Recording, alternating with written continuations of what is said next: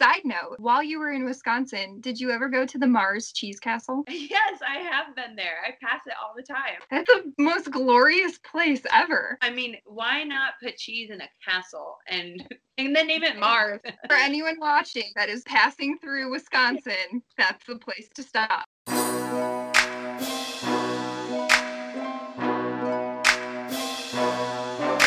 Hey guys, Amanda here with ESPN's Olivia, Harlan, Dekker. I know how busy you are, so thank you for making time for me. Oh, thank you for having me on. I'm excited. I just have to say, I feel like I'm bringing this Skype thing back because last week, Molly McGrath downloaded Skype so we could talk. Now I've got you downloading Skype so we can talk. The school is arriving.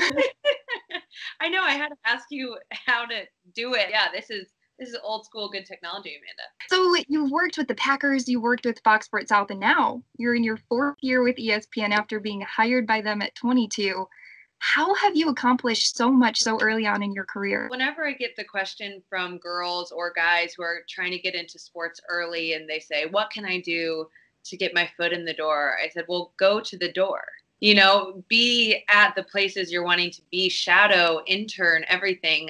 My journey started in high school, interning at a local news station in Kansas City where I grew up. Then I started doing some on-air bits on air for a web magazine in town. One story I did was a Gigi's cupcake opening. So, you know, it's nothing and it's me 16 years old and I'm just standing in front talking about this opening of this cupcake store. But to me, it meant everything. And it's just getting these reps. And now I completely cringe when I watch that because it's like a different person. My voice is so different. My look is so different. But I wouldn't have known how I wanted to grow and evolve had I not just started early, knock out the bad stuff, and get reps. I say if you want to be on air, then be on air. Don't fiddle around wasting time in a space you don't want to be. Be doing what you want, even if it's at a really low level. From that point, how have you seen yourself grow and evolve? I learn something every game. I really do. There are so many times I would say, I wouldn't ask that question twice, or I don't like the way I worded that report, or I kind of botched that injury update. Every game, I learn something. So that's an ongoing process. And my dad, who's in the business, he's 50 plus. I think he's 56. I'm going to have to Wikipedia that. But he says every game he writes down notes of things he wants to fix. And he's done thousands of games. So it's just an ongoing process. I think whatever you do, if you're that type of personality, that kind of perfectionist, I think you are always learning. Tom Brady, every summer he goes back and he strips down the fundamentals of throwing a football. And that's kind of what I think we should do as broadcasters. Well, speaking of your dad, Kevin Harlan, one of the most respected broadcasters in this industry, what were you able to learn from him that you've now taken over into your own career? Well, Amanda, he told me to do anything but get in this industry. It's so paranoid. It's so tough. The travel is so wearing, and it's just not a kind business. And so I grew up hearing that, and I'm one of 4 kids, and I'm the only one to ever even look in this direction of a career. And I think the more he told me no, the more I wanted to get into it. A therapist would have a great sit down with my dad and me. That's bad. I want to.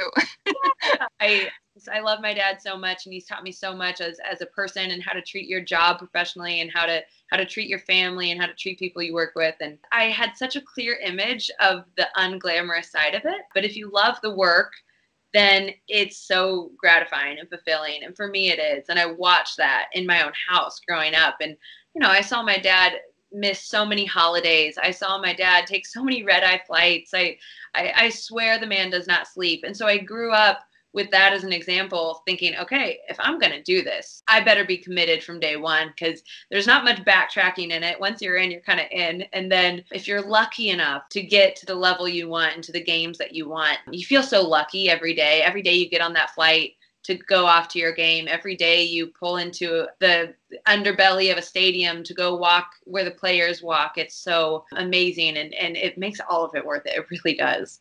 Do you feel like you're now at this level that you always kind of expected from yourself? I have always been hard on myself, and with that, I give myself really high expectations. So without sounding arrogant, yes, I did ultimately think I would get to this national level because it's like with anything, you don't want to do anything without plans of succeeding in it. That's how I'm wired. But did I ever think it would happen this early? No way. I was ESPN's youngest on-air hire at 22 for a full season package. And that's something that is not lost on me. And I'm now 4 years with the company. And to me, it's staying around. You know, you can get that first break, but it's about keeping it. That's so hard. So anytime someone asks me what my dream job is, I always say, I have it. I have my dream job. I just want to keep it. So right now we see you on the sidelines for college football. So we're going to play a quick little game of this or that football edition. Okay. Game-winning pass or game-winning catch? Game-winning pass because, is this supposed to be quick?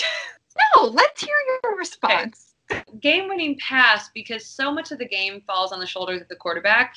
And to make that read in a clutch situation, I imagine has to be one of the toughest things to do in sports. Game in a dome or game in the open arms of Mother Nature?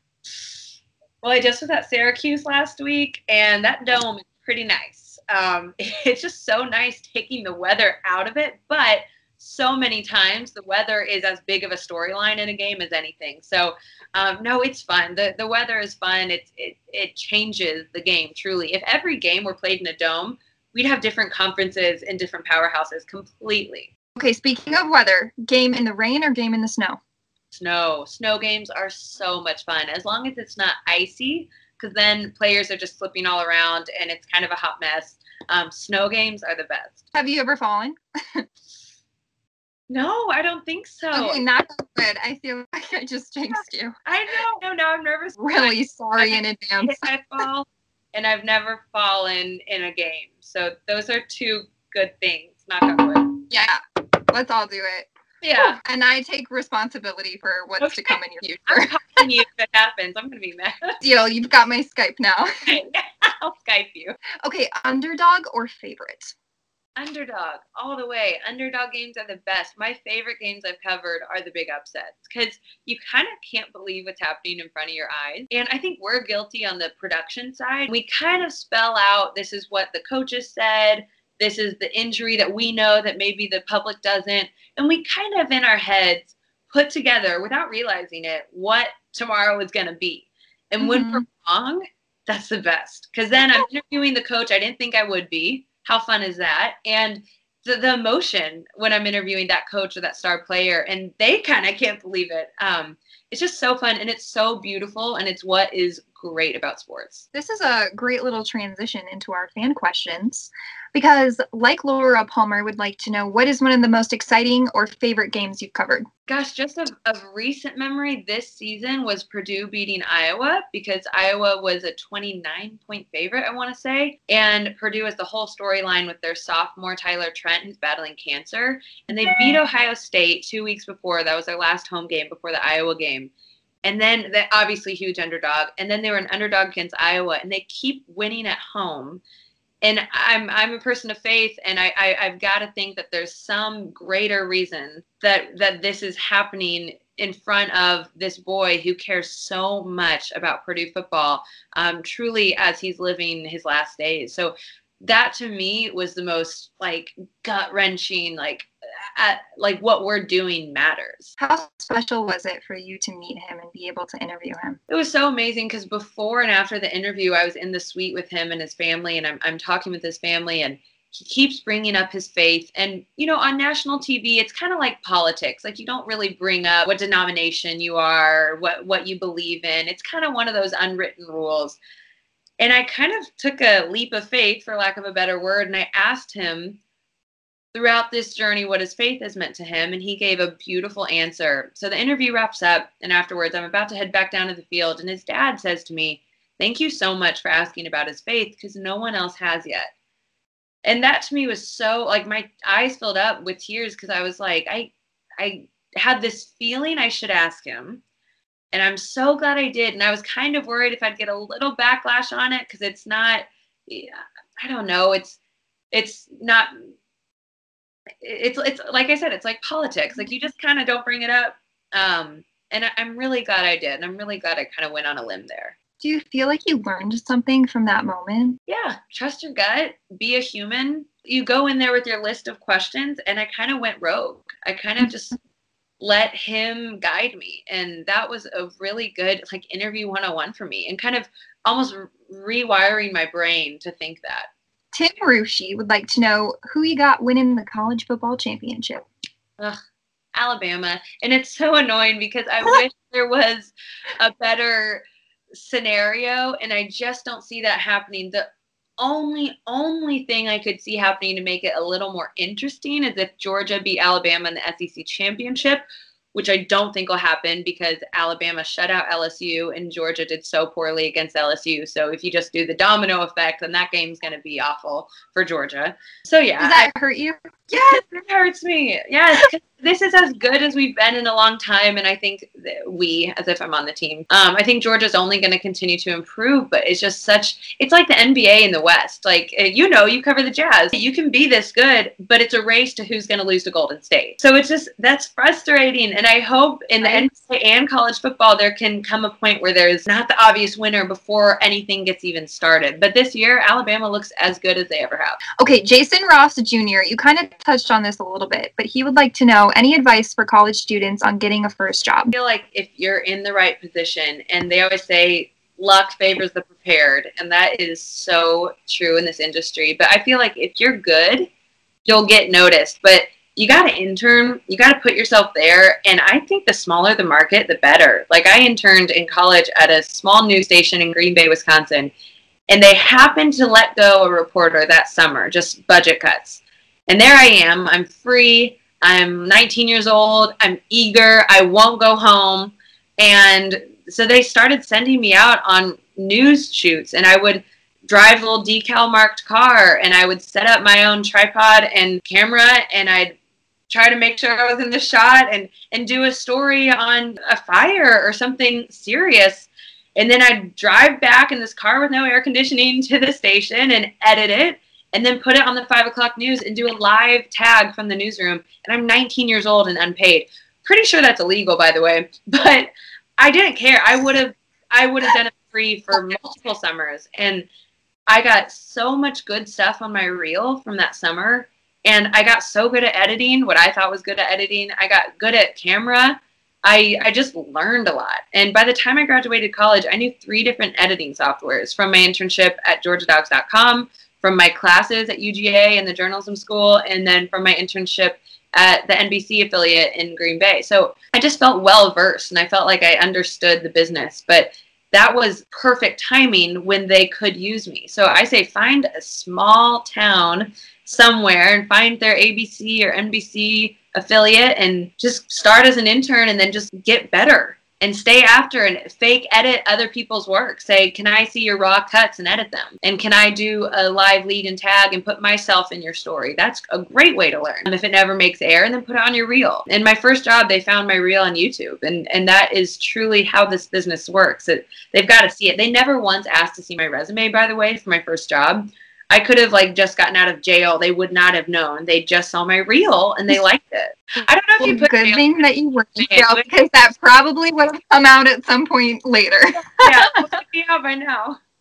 Chris Toffee would like to know, what impact has your dad had on your career? He really let me know early how hard it was going to be. And I think that's so lucky.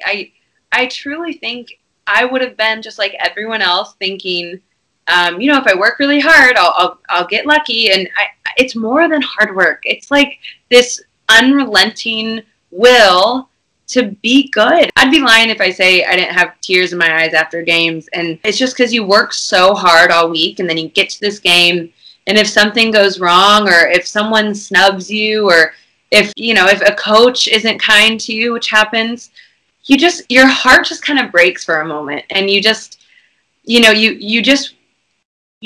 want so badly for your hard work to pay off, and sometimes it doesn't, and you're like, why? I tried so hard, and I worked so hard all week, and I sacrificed, being with my family this week, or I'm missing my friend's wedding, or whatever it is, and sometimes it just doesn't work out. It's something that from a young age I knew there are gonna be, Mama said there'd be days like this, but Daddy said there'd be days like this.